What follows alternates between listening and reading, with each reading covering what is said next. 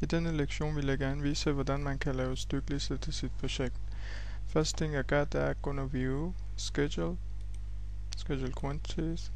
Der har jeg mulighed for at vælge, hvilken type skema jeg kan lave. Jeg vælger at lave et dørskema, som jeg kan navngive her. Og OK. Gå ind og vælge Mark og tilføje. Type og tilføje. Width.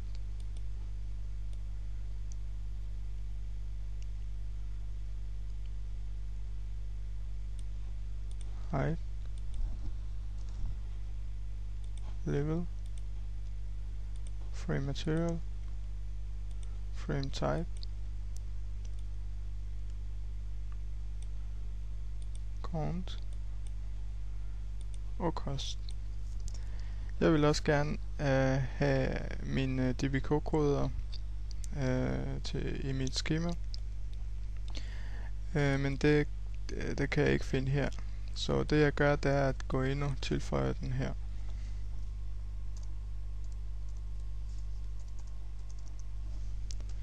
Vælger type. Number. Og identity data. Og OK. Der kan vi se, at vi har tilføjet DBK-koder til vores skema. Og OK. Her kan vi se vores skema, som er blevet rimelig lang. Vi kan gå ind og skifte vores dørpriser, hvis vi gerne vil have det. Lad os skifte prisen til 270 kroner i stedet for. Til denne type dør. Trykker Enter. OK. Der kan vi se, at alle vores døre med denne type har skiftet pris til 270 kroner. Lad os gå ind og redigere i vores skema. Det gør vi under Properties. Fields. Åbne vores Schedule Properties. Sorter vores skema med level. Det skal være en header. Black line. Og derefter sorterer vi den med hvilken type den er. Vælg Grand Totals. Fjern flybind fra dette. Gå under Formatting. Og vælge Cost. Skifte navnet til pris stedet for. Og sæt flybind i Calculate Totals. Og OK.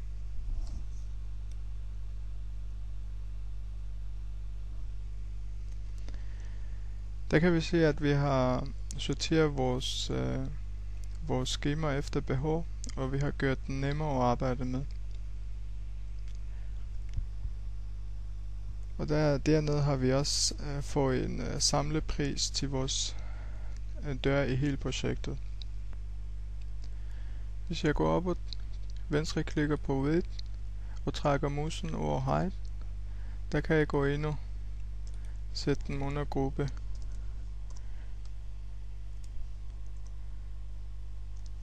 Size og Enter. Læg mærke til, at jeg har mine levels i to forskellige steder. Jeg har dem her,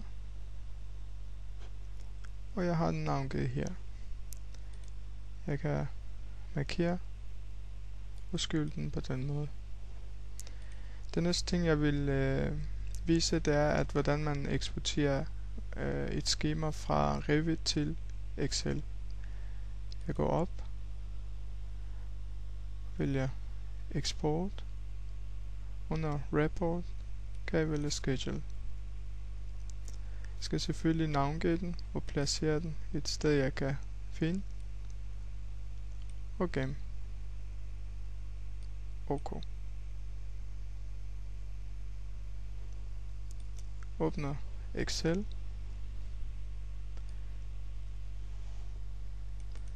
Gå op og åbne en ny. Og hente jeres fil.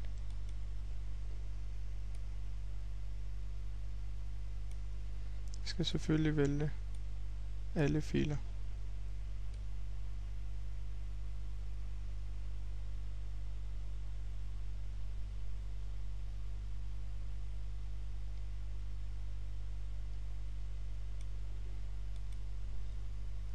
Og åbn. Der har I noget information og noget valgmuligheder, I kan vælge imellem. Der går jeg bare videre med de standardfunktioner og udført. Der har vi fået vores skema til Excel nu.